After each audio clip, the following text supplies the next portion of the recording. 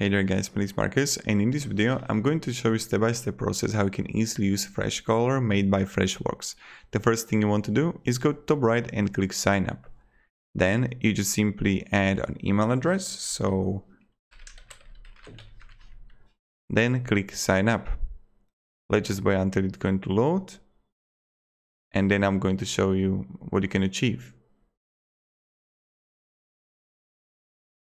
And here we go. So when you're gonna enter your FreshCaller, on a first, as a my performance, you would see incoming calls as a total calls, answered calls, missed calls, voicemails, total calls, answered calls, and missed calls by outgoing and incoming. And then under it, you would see your recent calls. Then on a live dashboard, you would see the service level metrics, average wait time, average handle time, and really just deeper analytics of understanding how it works. Then on the right side and bottom, you would see in QoE, in conversation, and all agents here. When you would go further, you would see contacts here, where you can simply click here and add a new contact. And you can import contact list or add a new contact. You would add a contact name on the right side, Marcus, email address, and just phone number and company name. Click save, and voila, here you have a contact name. You can simply click on it and see every single contact. What you can do also is to simply add a companies. This is the same style. Go on the bottom, on the top right, add a new company, company name, company email, company phone, address, website, and contacts.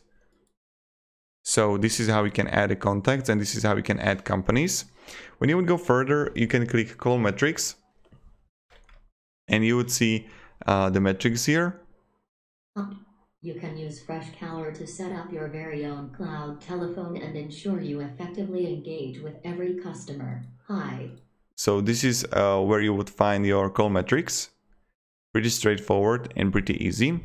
On the bottom right also, you would see the test connection, and you can have like ready to make a call. Your network and audio settings will be tested to ensure you experience the best call quality.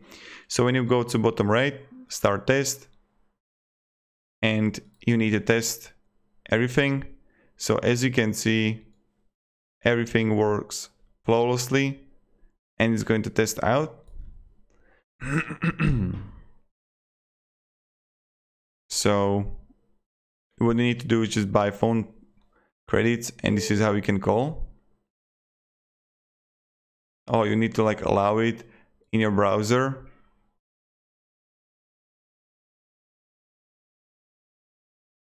So again, I will come here, test connection.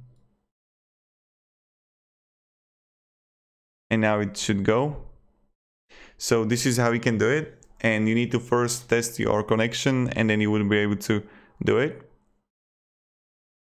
And you will be able to call.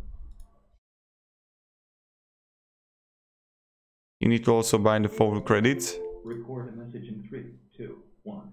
Oh, this is a voice message that I'm recording. You said.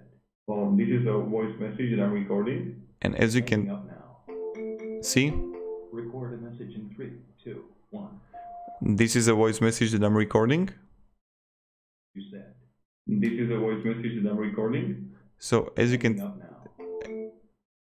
can see, guys, you need to test things out if it works for you, and block. And this is pretty much it, right? So you need to allow a camera. I'm not going to do it right now, but this is how we do it. Then you will have reports here. Reports are a great way how you can see the service level metrics, abandoned call metrics, agent activity report, what they were doing, how they were acting. Then you're gonna have like voicemail drop here. If you call, you get message goes to voicemail, you can leave a pre-recorded message and move on to next call. This is a really great way if you're, let's say you're on lunch and you just click here new voicemail drop, and you can record your own message, or you can create your own, like voicemail drop 1. Hey, this is Marek from So talking to you about something and add a voicemail, right? Hi, this is Merrick from Sunway. I was looking forward to talking to you about something. My number is number. Please call me back. And this is how you can do it. What you can do also, add your own new voicemail drop. So what does it mean? That let's say you want to call someone, you can just leave pre-recorded message and just move on. Let's say that they're not going to be available. This is the great way what you can achieve with a voicemail drop. Then you have a power dialer. Start by creating a desired power dialer list by adding contacts. You just simply import contacts and you can use power dialer. And then you have like settings here as numbers. You can buy a new number here. Then you're gonna see the business hours. Also call workflows. You can create like QA and plenty of workflows here. And then you have like call tags, messages, and agents.